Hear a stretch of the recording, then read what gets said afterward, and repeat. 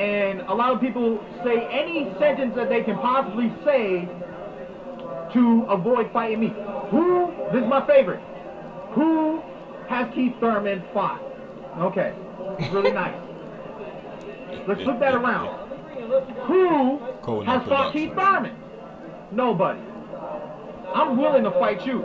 Are you willing to fight me? Let's go. Y'all, I'm not ready for Floyd? Okay, who do y'all want to see me fight? Timothy? What up, Timothy?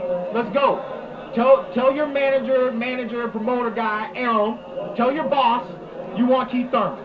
You know what I'm saying? Amir, let's go. That other fight's on hold. I know you like to sit on the bench. You sat on the bench to get Mayweather. It didn't work for you. Let's go, Amir. You know what I'm saying? I'll fight anybody in the welterweight division. I have a motto and I live by it. I'm not afraid to let it go. If you can beat me, beat me.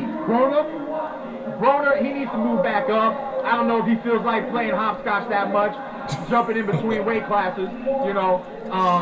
Plus, he just called out Lucas Matisse, so my name's not on his list, even though a lot of fans still want to see me fight Broner, especially ever since he moved into the welterweight division.